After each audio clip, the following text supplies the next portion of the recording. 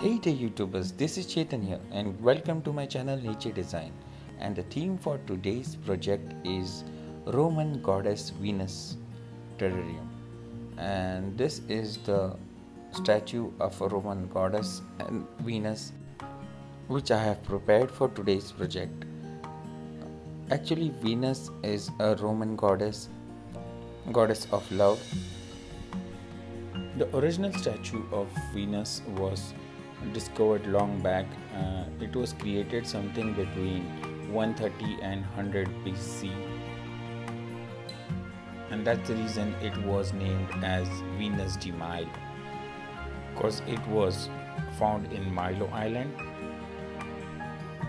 Now, speaking about how I made this statue, I just carved the design of the statue on the thermocol, or say foam, and then I just coated it with the mixture of cement and plaster of Paris, that is POP. And after it dried out, I colored it with acrylic color, and I just stick it into this bottle so that it shouldn't be moving, and I can build up a terrarium around it. I stick the statue with the help of silicone.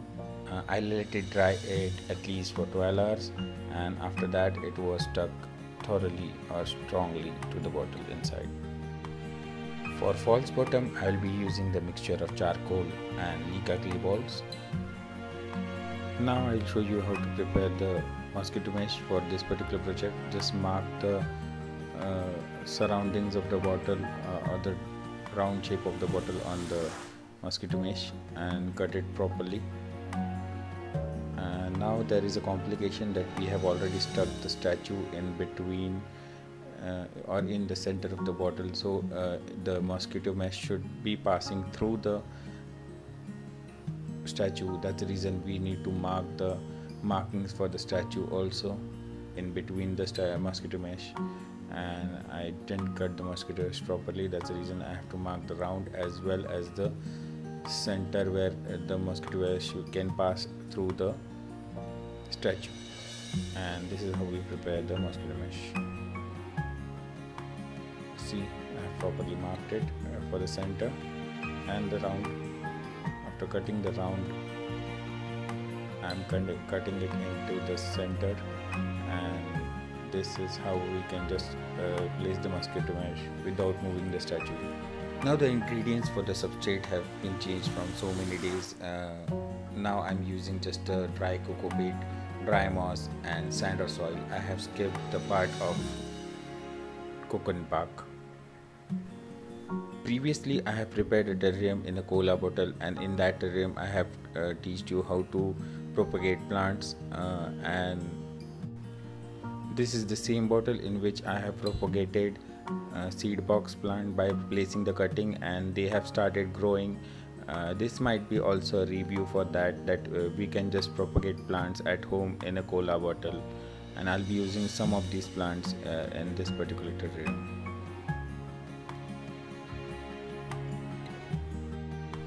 I'll be also using few cuttings of this grass plant. I really love the color and the texture of these leaves. This plant does really good in a closed terrarium. That's the reason I'll be using some of the cuttings from this particular plant. And yes, of course, we'll be using some of the patch moss in this project. I'll be also using this some cuttings of this dwarf baby tears from this terrarium. This is near about 1 year old terrarium which has been growing really strong and very nice.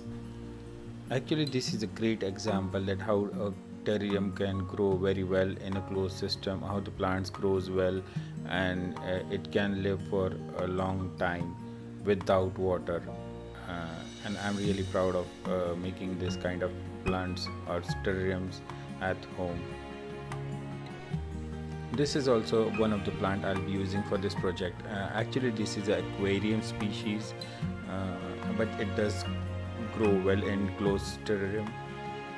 I really don't know the name of this plant, so if you do know it, please let me know in the comment box down below. So what are we waiting for? Let's get started. I am putting the false bottom, that is the mixture of coal and leca clay balls.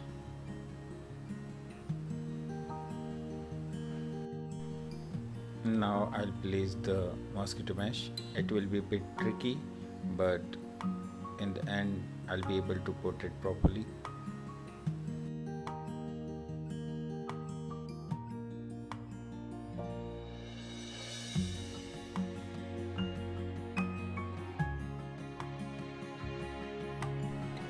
After placing the mosquito mesh, I'm putting the substrate inside, and I did sprayed some water for the substrate to be settled properly. And now I'm putting some local stones just for the hardscape purpose. That will look good.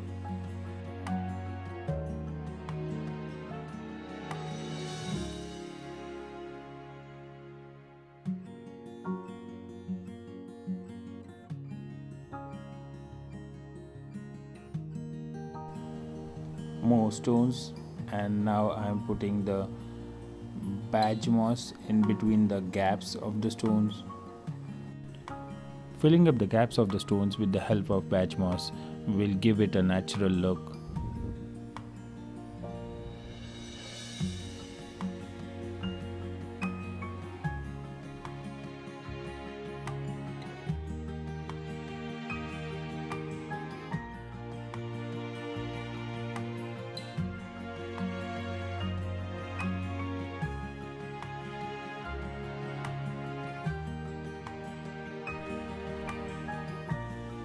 I'm placing the grass plant in the background.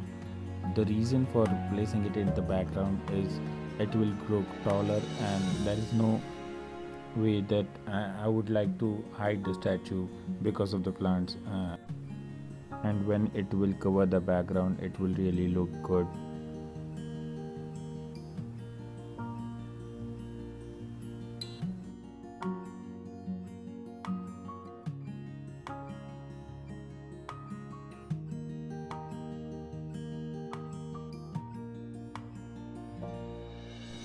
As I said before, I'll be using few cuttings of seed box plants which I have propagated in this cola bottle.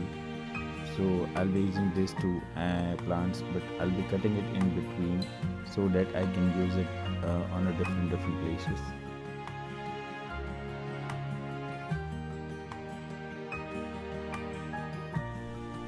Now I'm placing the aquarium species of the plant. I just wanted it to just go around the statue, and that's the reason I have kept it in this way, so that it will be growing around the statue and it will look really great. As there was plenty of empty space in the background, so I decided to plant the scraping fig in the background so that it would cover up the space and it would also look good.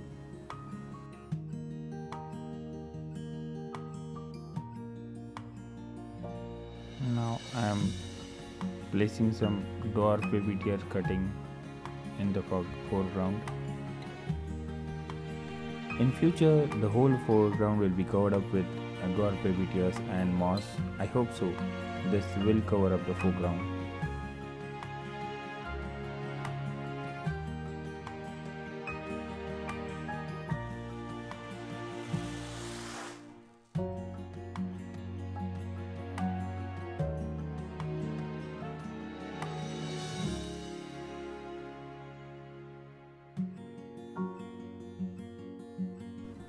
Now it's the time to add the cleanup crew, the springtails in it.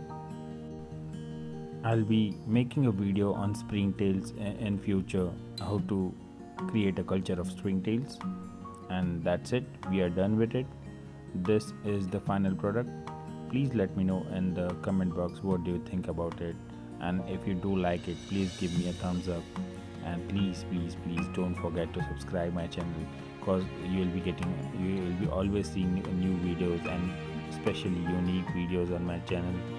So please help and support the channel by subscribing it. So that's it for the day. Thanks a lot. Have a nice day. Bye bye. See you next week.